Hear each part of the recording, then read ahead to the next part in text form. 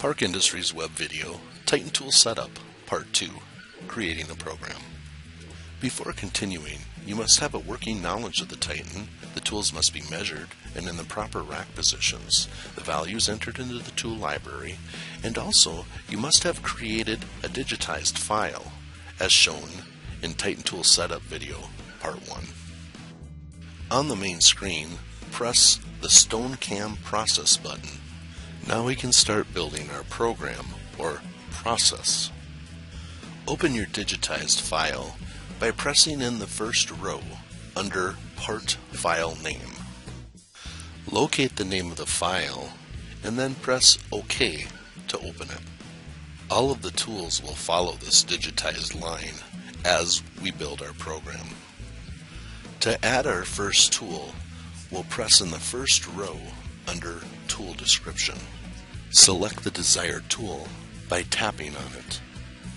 This will add that tool into our process window. Now we will repeat this process, selecting each tool that we wish to be in our program. Notice how, as we go in order, it pulls in the same and correct file name, which is necessary for our program.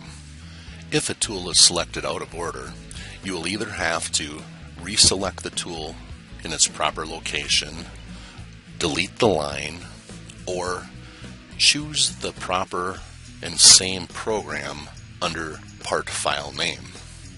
Next, we'll put in a program pause between our metal tools and our polishers. Select the line number of the first polisher and then press Insert Line.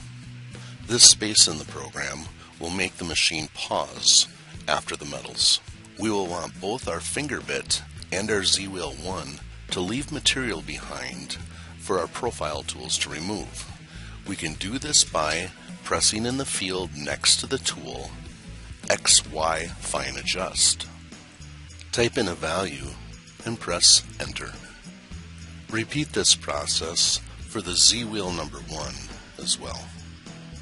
The metal profile tools should already have removal amount set in the tool library. Now you can either save this file for future use or choose the Run screen to run your tools in. Thank you for choosing Park Industries.